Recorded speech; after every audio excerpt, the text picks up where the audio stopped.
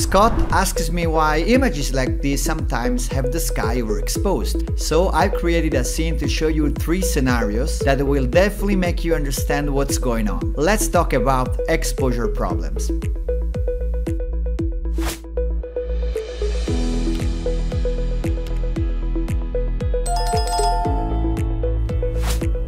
If we look closely at this image, we can see that the amount of light is balanced and uniform over the entire image, and with the exposure control in Corona, but also in V-Ray, finding the right value is very intuitive. That's why in this case the sky is easy to photograph with its colors together with the rest of the image. So why did the sky burn sometimes? But to explain to you what exposure problem we can face in similar scenarios, we need to broaden our gaze a bit, so you can understand the root of this problem and therefore also how to manage it.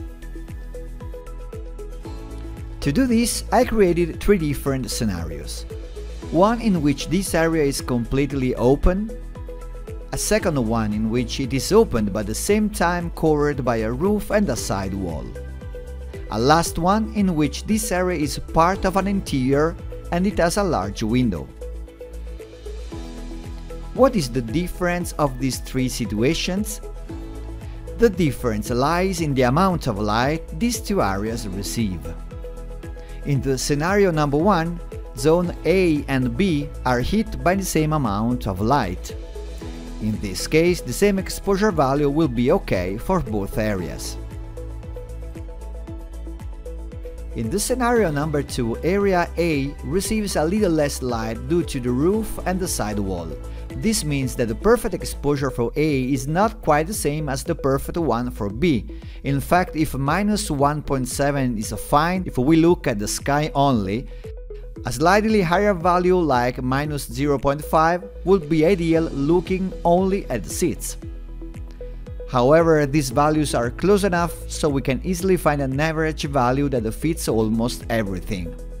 Minus 1 is a good compromise. In scenario number 3, however, the amount of light in area A is much less than the one in area B. In fact, if we focus only on A, ignoring the rest of the image, we see that to obtain exposure suitable only for this area, we have to increase its value by 2. But if we see how this exposure affects the rest of the image, it's clear that it will be impossible to photograph a blue sky and at the same time have the interior bright. So to recap, uniform light, easy exposure. Small light differences, easy compromise. Big differences in light, situation to manage. That's why the image seen at the beginning, which falls under scenario number 2, has a nice soft light and the sky is not overexposed. Now back for a moment to the last scenario. How to handle this situation? There are 2 ways to manage it. 1. Accept that the sky is totally white. Of course, if it's all just white, it'll be a little weird. So the ideal is to have elements that enrich this area. So if in addition to the overexposed sky we see other details such as trees for example and we add a glow, the result will be quite natural.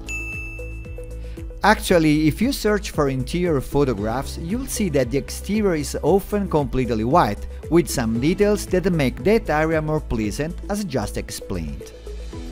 Or an amazing trick is to blend the 2 images, but this is something that we can only do in post-production. Let's see how to do it. Save an image with the right exposure for interior, another image with exposure for the exterior, and finally a mask to separate the areas. Then we put them as layers in Photoshop like this, applying the mask to the underexposed layer.